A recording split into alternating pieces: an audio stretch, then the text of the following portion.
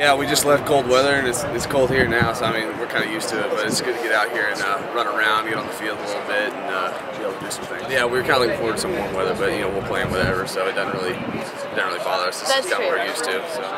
So he's a great player, great leader, and a great friend, and I'm glad he's on our team. But he's a special player who goes out there and just makes great plays. It would be great because we want to end our season on a good note. Our seniors they fought for us a lot. They're great leaders, so it didn't mean a lot just come out here and get a W for them to end their career. I think it'd be a good contest. They have good corners, good safeties. They just have a good secondary. They play a lot of men, and obviously they depend on them a lot. So it'd be interesting to see how it goes. I think just the guys around me, they've allowed my job to be so much easier and allowed me to be comfortable back there and just make the reads and get the ball to our playmakers. And I really give a lot of credit to the guys I've been playing with, and of course the coaches too. They've been awesome towards me and done so much for me. So I give a lot of credit to those guys.